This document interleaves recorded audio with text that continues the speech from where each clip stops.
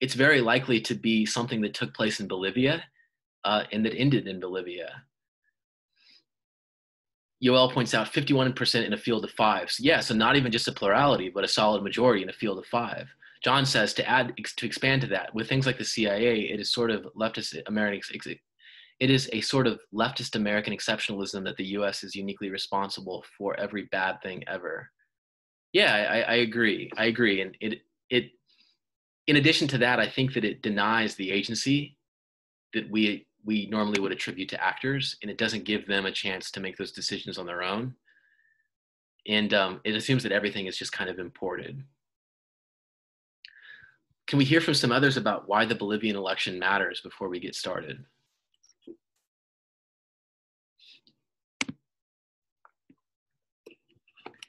Thanks, Ishan. Appreciate that. Check out that later. Okay, so let's get started. We have a very interesting discussion in store for us today, and gives us a chance to address something that we haven't really said much about so far, but that has been hovering over our discussions and that has often been a key part of what we've talked about, and that is democracy promotion in general and US democracy promotion in particular. Now, we're right smack dab in the middle of a conversation about the international determinants of democratization. And we've talked about everything from war to diffusion to changes in the Catholic Church to global crises, all the way down to foreign aid and other factors like this. But what we haven't talked about is the promotion of democracy in other countries by other countries.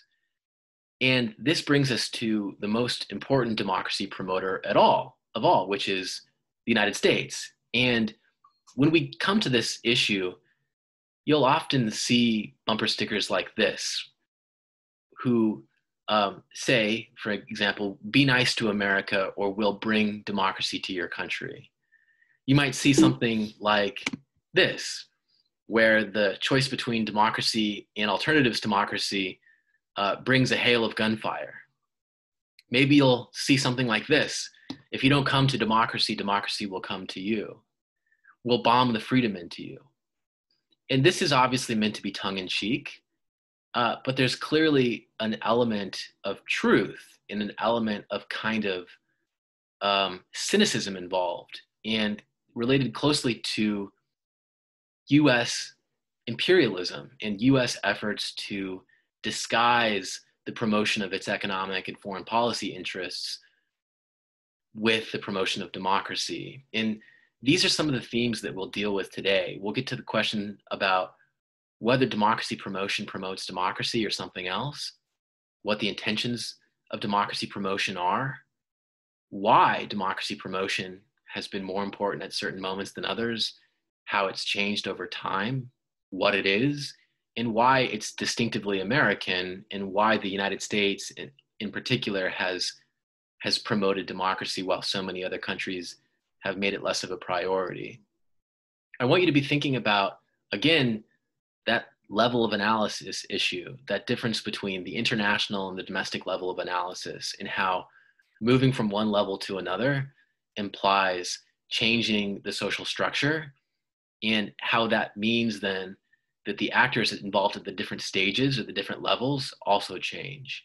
So that international level of analysis, it includes the United States, other superpowers, international agencies, non-governmental organizations.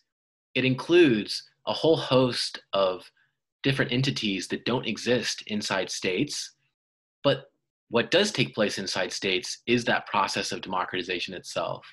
And so remember then that that level of analysis issue involves moving from the international level of analysis to the domestic level of analysis. And let's then begin to think about this concept of democracy promotion. In a moment, we will define what this means, and we'll talk about some of the issues involved and some of the ways that democracy is promoted. So democracy promotion, the United States especially, countries, the United States especially, tend to push for democracy in other countries. Now, what does that mean? That means they exert pressure. They try to bring about democratic transitions or the survival of democracy in other countries. They try to use leverage or linkages that they have to influence politics in those other countries in a way that will bring about or will preserve democracy. But the question that always hovers over democracy promotion is democracy itself the real goal? What is the real motivation? Is it really about bringing about democracy? Or is there some other objective that lurks behind and that is sort of motivating these actors? After all, why does the United States care what kind of a regime some other country has? What reason do they have to care? It could be that maybe there are business or economic or foreign policy interests that can be better served by a democracy, or maybe the democracy promotion itself can help to serve those interests quite apart from what regime change does or does not take place. And so one example, in a provocative example, but one that is close to home and that we can easily see for ourselves, is the example of the invasion of Iraq. If you remember, the invasion of Iraq was initially justified on the basis of democracy promotion. Excuse me, hold on. The invasion of Iraq was initially justified on the basis of finding weapons of mass destruction. But when those weapons of mass destruction were not found, the justification shifted and the justification became democracy promotion. Now, why is that significant? Because the invasion itself, on the grounds of finding weapons of mass destruction, was also flimsy. And there were questions from the very beginning about whether there was any evidence of all of those weapons of mass destruction, or at least enough to compel that intervention on that basis. When that justification went away, well, clearly there couldn't be anything as compelling as potential weapons of mass destruction. So wouldn't the US back out at that point? Well, at that point, they began to focus on democracy promotion and instituting democracy in Iraq. And so the question then remains, is democracy the real goal? And was finding weapons of mass destruction the real goal? Does democracy promotion serve some other purpose? What is the objective? What is the potential outcome that they're trying to bring about through democracy promotion? And so what I want you to see from this so far is that democracy promotion is not just another foreign policy or another instrument or sort of idealist vision. It's actually central to US political identity. It's part of a sense of national purpose that stretches back as far as we can really remember. For example, manifest destiny was used as a sort of justification for imperialistic democracy promotion like practices in Latin America.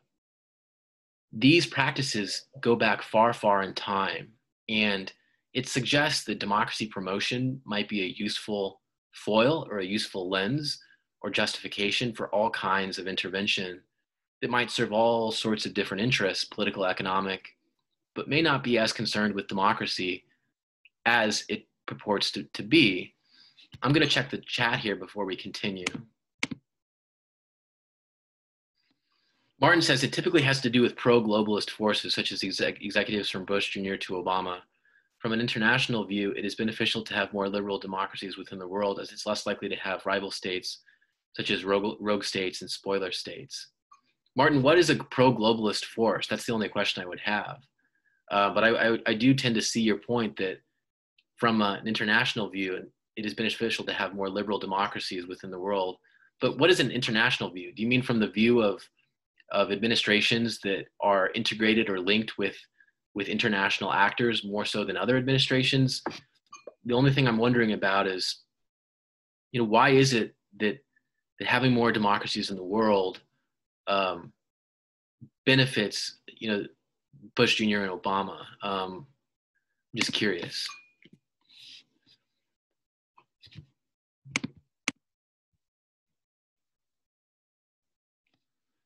Martin says forces that support the lowering of tariffs and barriers to migration, etc. Okay, so maybe promoting democracy helps to promote global economic integration in ways that would be beneficial to those states that rely on global economic integration. Okay, so maybe states that want to export their products or be able to obtain imports more cheaply. Okay, I understand that. That's an argument that you could make, right? Certain kinds of administrations or certain governments that rely on certain kinds of economic interests that rely on the global economy might think that democracies are better for their interests if that means that their interests will be better protected in foreign countries that are democratic, and they'll be protected from expropriation or or other kinds of state behavior that we would consider predatory. Remember that we did learn that in a democracy, the property in the capital of powerful, rich people are better protected. Their right to that property in that capital is better protected because elections and accountability mean that the state cannot engage in expropriation, at least as easily as it could in, say, an authoritarian regime where there's far less in terms of accountability and where elections don't often matter. At this point, you're probably asking an important question, which is, what is democracy promotion? How can we define that? What do we actually mean? And the definition I have for you today is that democracy promotion is any set of foreign relations and development cooperation initiatives which seek to contribute to the development and consolidation of democracy in other countries. So what this definition implies is that we have two countries, at the very least, maybe many countries. We have a first country or a home country that designs a policy of democracy promotion. That home or first country then undertakes foreign policies or development cooperation activities or initiatives that seek to bring about democracy and solidify democracy in third countries or other countries. So in the example of the United States and Latin America, the US would be the first country and the foreign policy would be democracy promotion. And the third countries would be countries like Venezuela, Nicaragua, maybe Bolivia until recently, until yesterday technically, maybe Guatemala. All of those countries are authoritarian regimes at present, with the exception of Bolivia. But once we define democracy promotion, we've got to distinguish between hard and soft democracy promotion. So soft democracy promotion takes the form of democracy assistance and persuasion, financing for elections, maybe persuasion or arguments for or against certain policies that might help or hinder democracy or electoral processes, diplomatic pressure in the form of talks between diplomats, political conditionalities in the form of maybe making entrance into a regional organization that the United States controls, conditional on democratization, maybe the threat of sanctions if democracy is not undertaken. All of these are examples of soft democracy promotion.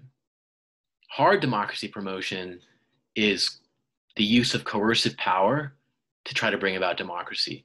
This is full-blown military intervention, using coercive force, boots on the ground, to bring about or try to bring about democracy.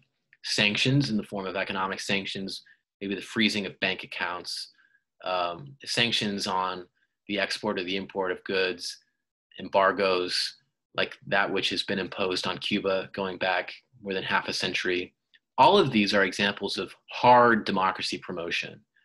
These are instances where the first country, the democracy promoter, chooses the most aggressive means possible to try to bring about democratization. And what's ironic is that that military intervention or those sanctions, that coerciveness, stands in contrast to the more consensual and cooperative nature of democracy itself. So it's kind of like, oh, we'll bomb the freedom into you. You know, a critical, cynical take would be, you know, democracy, you must accept it or we'll bring it to you. Seems inconsistent with what we consider to be democratic if we consider democracy being about cooperation and consent, sovereignty, etc. There's also another thing I want to consider here and put in your head before we continue. Remember, that one of the conditions of democracy is that decisions are not made by some external actor, in that only actors inside the polity, elected officials, are deciding and making choices. If democracy itself is made or is forced upon a country from the outside, more or less, that seems to be a violation of sovereignty, or in a very limited sense, it seems to be inconsistent with the sovereign sort of independent decision-making on the part of elected officials that we associate with democracy. So democracy promotion defined this way and distinguished in terms of hard and soft democracy promotion already raises a number of questions about the efficacy or the sort of motivations or really the results of democracy promotion. And as we continue, I want to outline a couple different normative perspectives on US democracy promotion. Now, normative is a weighty term that I don't want to insult anyone's intelligence. It's very likely that we know what this means, but in case we don't, normative means that it's what we should do as opposed to what is, what should be as opposed to what is. If an analytical perspective is what is, a normative perspective is what should be. And so there are really two different normative perspectives on US democracy promotion. The first is exemplarism, and the second is vindicationalism. And we'll talk about each of these in turn and what they mean, and we'll eventually get to some examples, and we'll eventually have a discussion about whether exemplarism or vindicationalism are better perspectives on democracy promotion. And so the first perspective on democracy promotion, exemplarism, sees the United States as really above the balance of power system, as being really above the old world politics that we associate with this kind of hard-headed democracy promotion, kind of bullying countries into transitioning to democracy. Exemplarism sees the United States as morally superior to this kind of behavior. It suggests that the United States should really focus on perfecting its own institutions and values through isolation, not through spreading the gospel of democracy and spreading the word of democracy. The idea is that the US exerts influence on the world through the force of example, and that other countries may or may not learn from that example, but that they should not be forced or persuaded or cajoled into learning from that example. And this perspective even goes further and says that an activist foreign policy may even corrupt liberal practices at home and undermine the potency of the US model. That is to say that, look, not only does an activist foreign policy in the form of democracy promotion leave the United States itself less capable of perfecting its own institutions and values, it may even corrupt those practices. It may contaminate them, so to speak. It may make them less sustainable. It may contribute to their deterioration. So this is an isolationist stance on democracy promotion. This is the normative stance that says no to democracy promotion. And so as important as democracy promotion is to the US legacy and to the US sort of approach, it's not the case that all perspectives value it equally. Exemplarism says that democracy promotion should not be pursued whatsoever. Now there's a second perspective, and that is vindicationalism. And I've already identified this, but let's now talk about it a little bit more.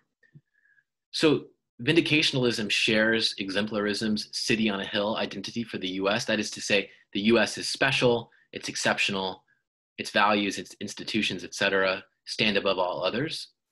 But it takes another point of view and reaches a different conclusion than that first type. It argues that the US must move beyond example. It argues that the US's institutions and values should be spread and should be disseminated, and that the United States should not just be an isolated example, but an active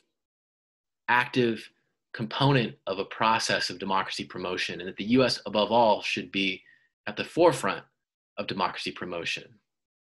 And so these active measures to spread universal political values and institutions should be a constant feature of US foreign policy. This is a very different perspective than that exemplarism. And it goes further because it says that isolationism itself is problematic, and instead we should be interventionist and we should be actively involved in promoting democracy, whatever that means and whatever that looks like in practice. So let's take a look then at some different eras of democratization. Remember that there are 3 waves of democratization, and that these waves are a useful means of differentiating between different eras. Now, that first wave, remember, lasted for about 100 years between the early 1800s and the sort of mid to early 1900s. And so during this period, this first wave era, the US was very much involved in vindicationalism. And not just that, they were very much involved in using hard power to promote democracy. So during the period between 1898 and 1934, the US launched more than 30 military interventions in Latin America alone under a policy of promoting democracy. Now, interestingly, not a single one of these interventions led to the installation of democracy. Not a single one. Not a single one. And so we'll discuss some cases, but in a broad sense, we can identify the experiences of Nicaragua, where American forces occupied almost continuously from 1909 to 1934, with the exception of 1911. Haiti, where US troops lingered from 1915 to 1934. And the Dominican Republic, where the United States established military rule from 1916 to 1924. Now, what's interesting is that military intervention and military rule seem to be associated with democracy during this period of democracy promotion. Not associated in the sense that they brought about democracy, but in the sense that the United States viewed military intervention and the installation of a military regime, in the case of Dominican Republic, as ingredients in the eventual transitions to democracy that would take place in these countries. But as we can see, those transitions never took place. And so this first wave era, characterized by hard democracy promotion, characterized by aggressive vindicationalism, was ultimately unsuccessful in bringing about what was, at least on paper, its stated purpose of spreading democracy, spreading the gospel of democracy. Let's take a look at some different cases that help to show this in all of its detail. The first case that is noteworthy is the case of Nicaragua. And as I mentioned, between 1909 and 1933, United States troops marched on Nicaragua almost every single year except for 1911. And during this time, the United States, while sort of superficially promoting democracy and elections, etc., was also supporting the dependable but corrupt Conservative Party. And the Conservative Party was closely linked with business and economic interests who were aligned with the United States. The United States had also engaged in extensive foreign direct investment.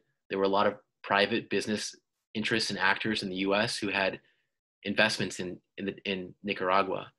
And this meant then that there was a lot at stake for the US and for US business interests. Now, support for the Conservative Party that aligned with those interests gave rise to a guerrilla insurgency led by a man named Cesar Augusto Sandino. The Sandinistas were the result of this formation of a guerrilla insurgency, and the Sandinistas became iconic for their struggle against US intervention. Now, support for the conservatives, and under the guise of promoting democracy, now meant battling the guerrillas. And in Nicaragua, this promotion of democracy that involved battling the guerrillas and supporting a corrupt, repressive party eventually gave way to a truly atrocious and embarrassing outcome for the United States. The US Marines lost 130 men. It brought attacks on US interests. Over time, the intervention became an embarrassment. It tore at the moral authority of the US, and above all, showed the cost of promoting democracy the hard way. It showed the cost of the hard form of democracy promotion in the form of the very real material consequences of staging military interventions for the purpose, apparently, of promoting democracy. And I told you already that that intervention did not lead to the installation of democracy. In fact, it led to dissension, it led to conflict, it embarrassed the United States, and it did not lead to democracy taking root in Nicaragua. And in fact, you could argue that it set a path that would be difficult to break from, a path of violence, repression, conflict, and in general, non-consensual and non-cooperative ways of resolving disputes. We know that democracy, above all, is about really conflict resolution and creating institutions that can make decisions effectively but peacefully and avoid conflict between actors.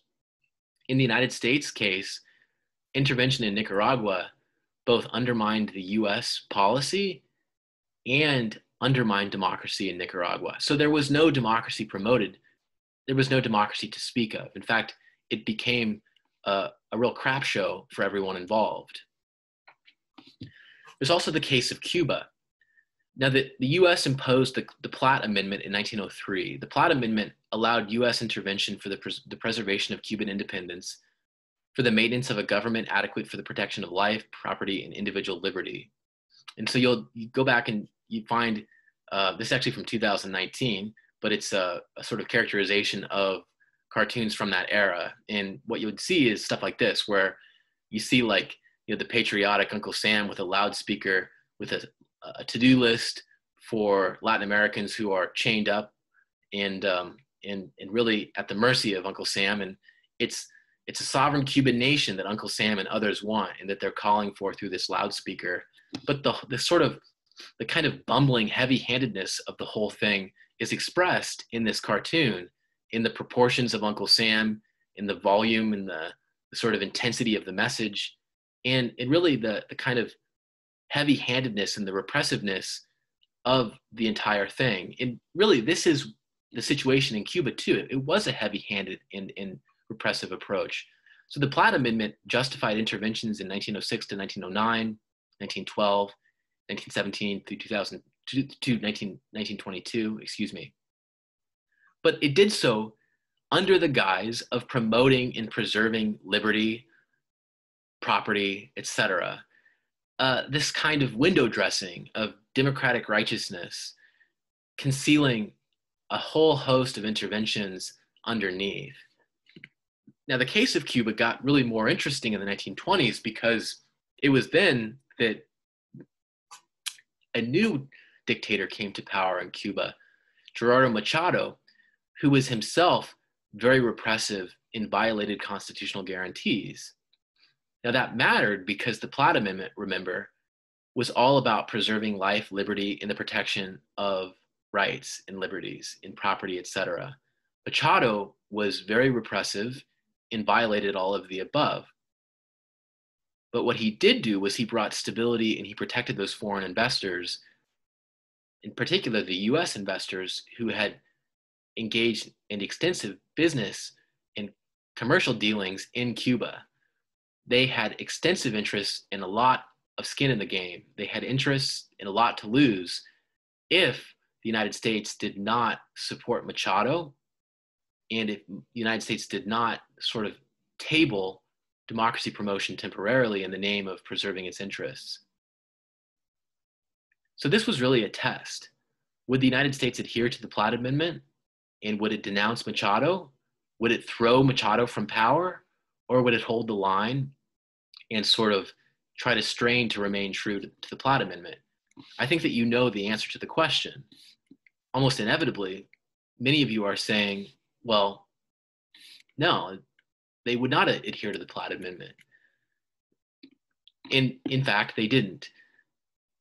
The US held that it applied only to foreigners and not to Cubans. And so this was a real stretch because that meant then that the Platt Amendment was set up specifically to preserve the interests of foreign business people and foreign interests, especially US investors who had business dealings in Cuba. Cubans themselves, well, good luck.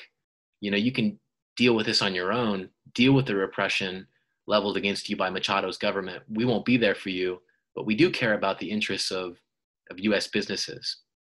And so where the Nicaraguan case showed the sort of consequences, political and material and other, for the United States of the hard variant of democracy promotion, this showed the ethical dilemmas associated with that variant of democracy promotion, the obvious conflict between promoting liberty and looking the other way when a violent dictator represses the domestic population, but is supportive and favorable to US interests.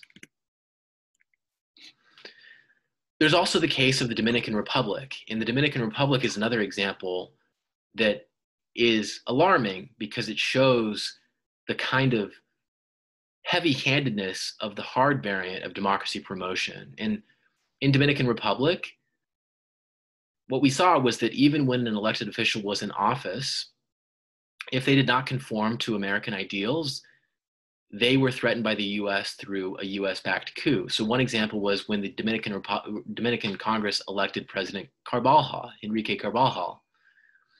Now, Washington refused to recognize his government unless he signed a new treaty granting US control, not only of customs, but also of the Treasury, the Army, and the police. And so in other words, they would only permit him to take power and would recognize him as the rightful government if he basically handed over all the key economic and coercive institutions of the state to the United States itself. Now, the Marines who had been dispatched to intervene and to march on the Dominican Republic did not leave the country until the US regained control over Dominican leaders by placing the command of the military government and the local forces under the control of American officers. And so in the end, they would not allow Dominicans to choose their own democratically elected or anointed president unless that president was willing to sign over control of key institutions that related to the protection of US business interests. And so once again, in Latin America, during the first wave era, democracy promotion seems to be concealing the promotion of the rights and the interests of US investors.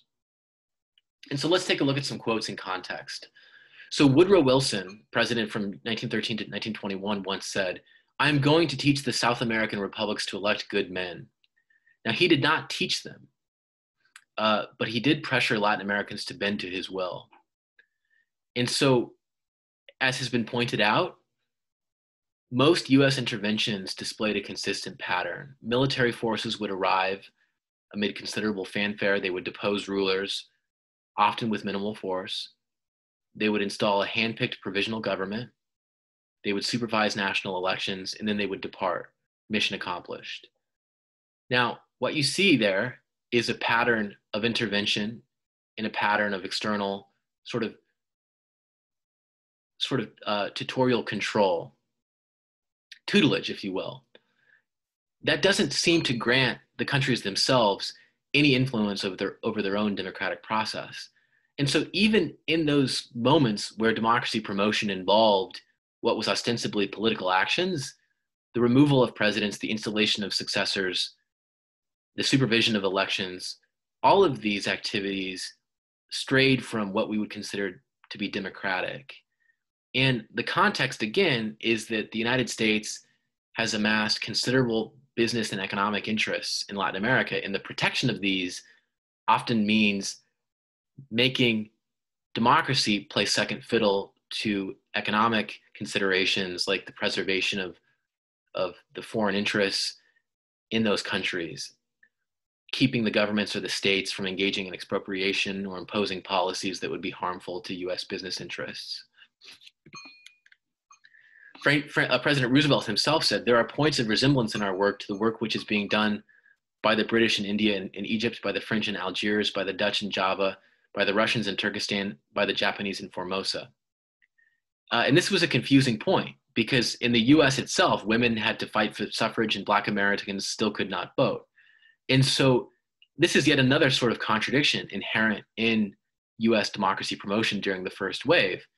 That democracy promotion was taking place at a time when the US itself was an imperfect democracy, where rights and liberties were not shared equally, where Jim Crow was in full force, where Black Americans could not vote and were subject to far worse treatment, where women had to fight for the right to vote, where it was still a new right, and in general, where democracy was incomplete. And so, if you needed any more evidence to doubt the sincerity of democracy promotion, at least during the first wave era, well, this appears to be another piece of the puzzle that falls into place.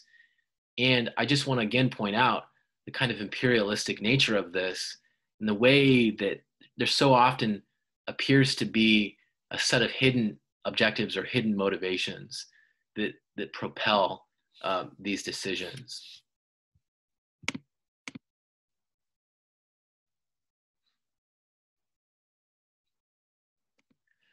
So this would be the first Roosevelt.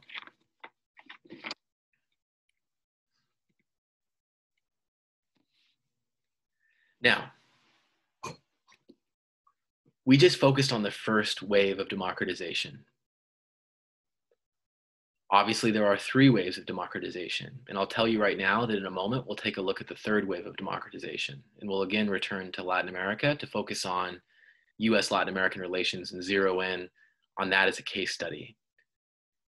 But before we do that, I want to ask, how has US democracy promotion changed since the beginning of the third wave of democratization? So, in other words, does democracy promotion today look the same as it did in the period between 1900 and 1933?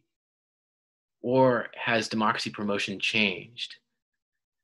And then secondarily, I want to ask you the question, should the US adhere to exemplarism or vindicationalism, and why? But let's take on the first question. How has US democracy promotion changed in the time since the beginning of the third wave? I think one of the most obvious ways is that they've moved away from hard intervention and sanctions towards softer promotion of diplomatic pressure and threatening of sanctions. Absolutely. And, there could be a number of reasons for that, right? Like, raw military intervention is viewed unfavorably by other powers who might themselves judge the US and punish the US for that. And we know that generally speaking, there are new kinds of economic integration between these countries. And military intervention is kind of a brute, heavy-handed way of addressing what might be dealt with more smoothly from the vantage point of preserving economic relationships by using soft means of intervention and soft means of promotion. What are some other ways that US democracy promotion has changed since the beginning of the third wave?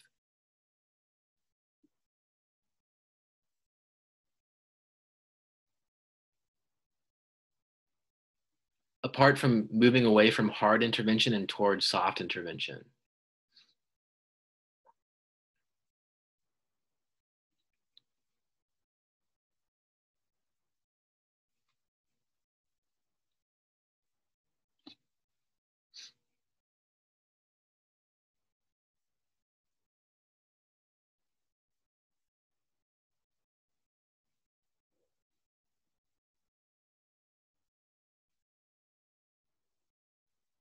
Well, another way that it has changed is that the United States has increasingly turned to sort of governmental agencies. They've moved away from, say, using, the administration itself, the presidency itself, to using the Agency for International Development, to using foreign agencies that are involved in maybe distributing foreign aid. They've often tied foreign aid to democratic reforms.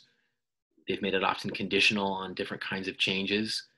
So not only has there been a shift from hard to soft democracy promotion, but there's also been a change in terms of some of the key components of the government in the state that are involved in this actual promotion. And there's probably a good reason for that, which is that I think that generally speaking, since the beginning of the third wave of democratization, it's become much more costly for states like the US and others to appear interventionist. And so they want to use things like foreign aid and other levers as much as possible, because those are a little bit more legitimate than, say, just this kind of like heavy-handed, blunt sort of issuing of threats that might come from, say, a president or his team negotiating with the government of another country. In general, it's become softer and the actors involved have changed. It's also become less common. Now, clearly, we've already established that the US and other countries usually push for democracy in other states, but the extent to which they get involved in that activity has sort of been drawn down in the period since. And one reason that might be is because there are just far fewer democracies today than there were then. And so, in a sense, there's less work to do. But I've given you three reasons. On the one hand, as Ishan points out, there's been a shift from hard to soft democracy promotion. Secondarily, there's been a shift in terms of the key actors involved, a movement away from presidents and cabinets and ministers and towards federal agencies and foreign aid distributors, so on and so forth. And then thirdly, the sort of extent to which democracy promotion is engaged in. The United States is engaged in less democracy promotion today than they were then, presumably because there are more democracies today than there were then, and presumably because US economic interests are increasingly centered in states that are already democratic. And so that was not the case then. Now let's begin to focus on the third wave era. Actually, you know what? Hold on. We'll come back to that. Samantha says, over time, the US has been losing its grip over the world. The third wave was the first time the US was forced to acknowledge it. We could clearly see it with China and North Korea. Good, Samantha. So this is also something that is relevant that I didn't mention, which is that the United States as a superpower has been slowly in decline. In terms of the raw power and political influence of the United States on the world stage, there's been a decline. In particular, since the 2000s, when the sort of collapse of the Soviet Union gave way eventually to the rise of China. During the 90s, it was a unipolar world in the sense that the United States had kind of won the day. The end of the Cold War spelled the collapse of the Soviet Union. But by the 2000s, China was on the rise. And China, in the resurgence of Russia to a certain extent, these changes have weakened the United States. And it's become more difficult for the US to use a lot of these tactics effectively. It's been more difficult for them to cast influence. It's been more difficult for them to, for example, shape the policies and the governments of Latin American countries.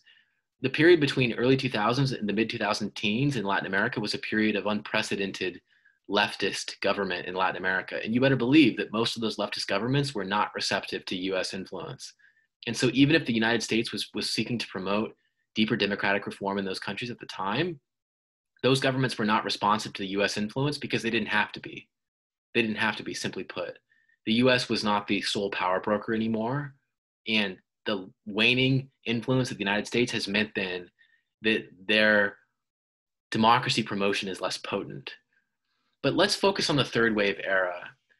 The first Bush administration, the Bush senior administration, and the Clinton administrations promoted democratization in Haiti. They criticized authoritarian moments or episodes in Peru and Guatemala in the early 90s. They applied pressure against coup mongers in Peru, Venezuela, and Paraguay. The 1989 invasion of Panama ousted the dictator Manuel Noriega and led to the installation of a government that had been denied office through electoral fraud. In all of these cases, we see democracy promotion. But one of these examples stands out from the others in a way that might surprise you. When you look at this list, does any of this come as a bit of a surprise after the discussion we just had about the changes in US democracy promotion since the beginning of the third wave?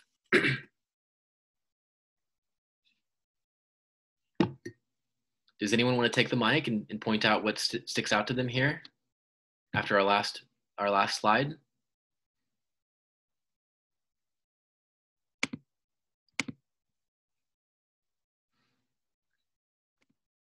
So Ishan has pointed this out in the chat. The 1989 invasion of Panama was an example of hard democracy promotion. a lone example of hard democracy promotion in the third wave era, or a very rare one. Because remember, we just talked about how there's been a shift from hard to soft democracy promotion, and how that shift has meant a winding down of coercive means. In the case of the 1989 invasion of Panama, we saw a sort of resurgence of hard democracy promotion, the ousting of Noriega, the installation of a government, not just the installation of a government that was not democratically elected, but one that had been denied office through electoral fraud. And so this is important because it means that in some circumstances, there's still a role for military intervention, even in an era where it's less attractive and less acceptable than ever before. It might be an interesting paper, for example, investigating why hard democracy promotion was used in 1989 in Panama, but soft democracy promotion was used in cases like Peru in 92 and Guatemala in 93. What would explain that difference? Why is it that democracy promotion took different forms in those different cases? Or more importantly, what is it that explains why hard democracy promotion was still used one more time during this period? That's an interesting question, an interesting deviation that someone might look into. Now, in all of these cases in the third wave era, the US used a combination of soft democracy promotion. Now, in the case of the Panama instance, they also used hard democracy promotion, but in those other cases, the US used diplomatic pressure, public pronouncements, economic sanctions. All of these were instruments that they used to try to bolster democracy and hinder authoritarian regimes. Now, several US agencies like the Agency for International Development have also tried to foster democracy in Latin America by making foreign aid conditional upon democratic reforms or deeper democratization. And these agencies have been important because they've taken some of the heat off administrations. Of course, agencies are part of the administration itself, but there's something about it that's less public. When a US agency, as opposed to a US administration, makes a very decisive stand on democracy promotion issues. Now, I want to go back to a question. This is a normative question. And the question is, should the US adhere to exemplarism or vindicationalism? Now, remember that exemplarism is the idea that the United States should not engage in democracy promotion and instead should develop its own institutions and values and then let them serve as an example to the world. Vindicationalism, on the other hand, agrees that the US is a shining example, but goes further and says that the US has a duty to implant its institutions and its values elsewhere in the world, and that this means, above all, promoting democracy. The question is, should the US adhere to exemplarism or vindicationalism? And I'd like to hear from you, and I'd like you to explain why you think the US should adhere to one of these over the other, and that can help us to kind of unwind the issues involved here and discuss the implications and why this matters. And so let me hear from you over the mic, through the chat, however you wish to contribute.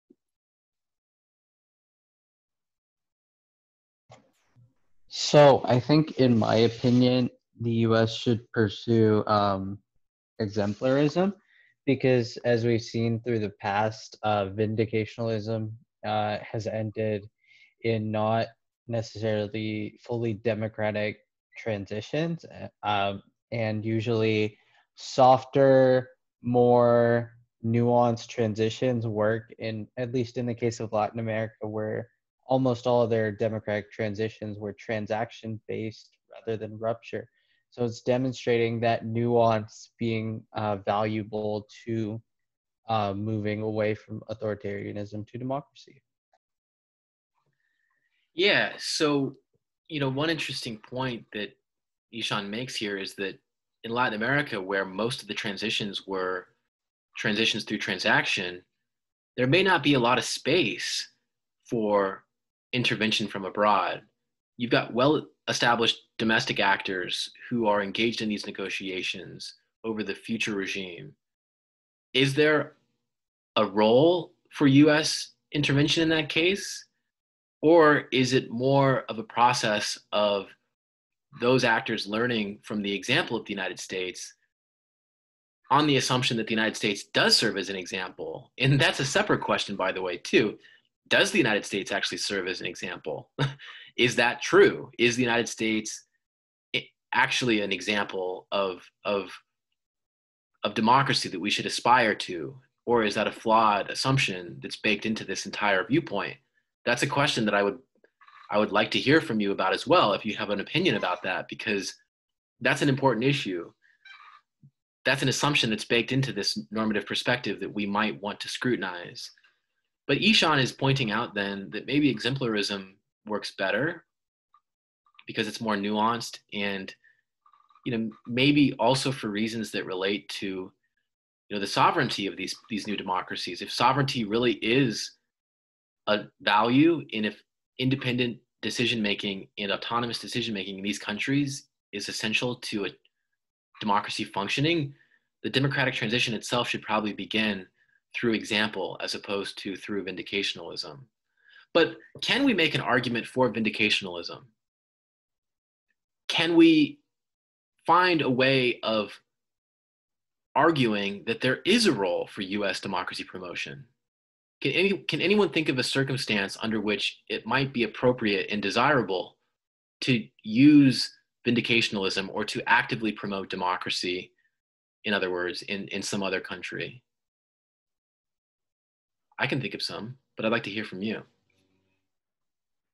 I'd say that the only appropriate situation is when those other nations ask for the U.S.'s financial support or any kind of actual participation. But in most of these cases, they're not asking for U.S. interventionism or military intervention, and the U.S. does that of their own free will. I see. Good, Daisy. So Daisy has pointed to a situation where the country itself still retains its autonomy and its agency. It can decide on its own. We want to ask for this support or this democracy promotion. That's a great example. In which case, maybe the US would be inclined to help. And maybe in return, the US could extract some benefit of its own as a price to pay for winning the support of the United States in that process. Good, that's a good example, good argument, Daisy. Another example might be when the US has fought an international war with some other country or some third country, and maybe the US and that third country win that war, and maybe there's a transition to democracy back home that takes place afterwards, and maybe those who promote democracy in that third country also call for or request democracy assistance, or maybe they just find themselves outgunned by the opposition to democracy. Now, maybe it's more difficult to argue that the U.S. would have a role in this case because there's no consent necessarily. But at a minimum, you can see how there might be some pre-existing relationship that could create a channel for U.S. involvement, or that could make it easier to legitimate U.S. involvement. Maybe it's the case that it's a highly repressive dictatorship, and the opposition is, the victim of these abuses and has to overcome an uneven playing field.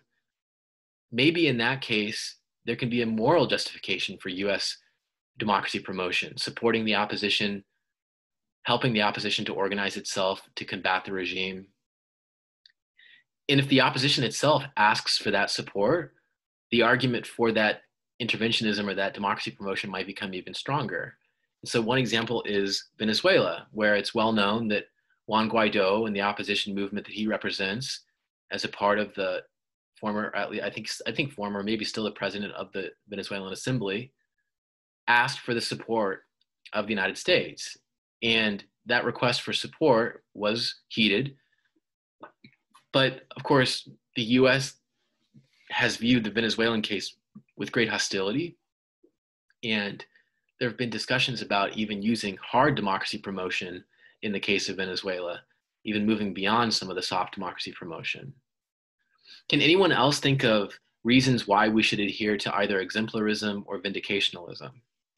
Um, hey, Professor. Just kind of wanted to go back to your question of exemplarism, even being like our democracy, even being exemplary. Good, yeah. And, I just kind of wanted to briefly talk about campaign finance and how some interests could be put above others if a certain campaign gets enough money. So I think that that's also like that's a soft form of corruption, not because those politicians wouldn't have voted in that way regardless, but I think it gives a lot of politicians different you know different forces that they have to deal with other than only their constituents. Yeah, they respond to their donors. Yeah, so I think that I feel like that kind of undermines the democratic process, because then the donors have a larger ability to influence the interest of those politicians and how they create legislation. Vindictionalism is it seems to be needed in like violent and very horrific circumstances, but the United States has always very much taken advantage of any country that they've given help to or supported. So I think that it's always like our interests first, like our U.S. interests first globally. So I think that sometimes it is needed, but hopefully it's not needed as much, because they do end up taking advantage of that region. Yeah, that's a really good argument, Joel. I mean, what about the U.S.'s democratic credentials? And is it true that the U.S. is, in fact, an example? And I think that there are many, many arguments we could make to support the claim that U.S. democracy has deteriorated, and the democratic institutions' questions of responsiveness and representation all are sort of in question. And if the U.S. is still an example, is maybe in question. And so we should really think critically about whether exemplarism has a sound basis in the first place. And that also implicates vindicationalism, because remember that vindicationalism also accepts the argument that the U.S. is an example, and so it should therefore intervene and promote democracy elsewhere. Anytime we question the democratic credentials of the U.S., we're undermining or questioning both exemplarism and vindicationalism. And so it's good that we're having this discussion, because we're seeing then that there may be some flaws or some blind spots in these perspectives. The final question I want to go to is one that we'll return to on Wednesday, but I want to put it to you before we leave so that I can put it in your head and so that it's something that sticks with you. And the question is, does democracy promotion promote democracy? Yes or no, and why? In the case of the United States, we saw that whether it does or does not has often depended. We can't really be certain that it has had any impact at all. And in fact, it seems like authoritarian rule has been sustained in many cases, especially during the first wave of democratization. And so then when we consider that, in addition to the fact that exemplarism may be itself flawed and vindicationalism may be itself flawed because of assumptions about the superiority of US democracy, the question of whether democracy promotion itself is valid becomes relevant. And I want you to think critically about this and be prepared to critically assess this question and think about this from the vantage point not just of sovereignty, from the vantage point of not just the credentials of US democracy, but also in terms of, well, the actual results of democracy promotion. Does it actually lead to democratization or democratic survival? These are all ways we can attack this question, and we'll do so again on Wednesday when we get back together. You are free to go. You're out of time, and I know that it's later for some of you. You're free to go. I'm going to stop recording it. Thank you so much for being here today, and I'll post these as soon as I can. And I'll see you next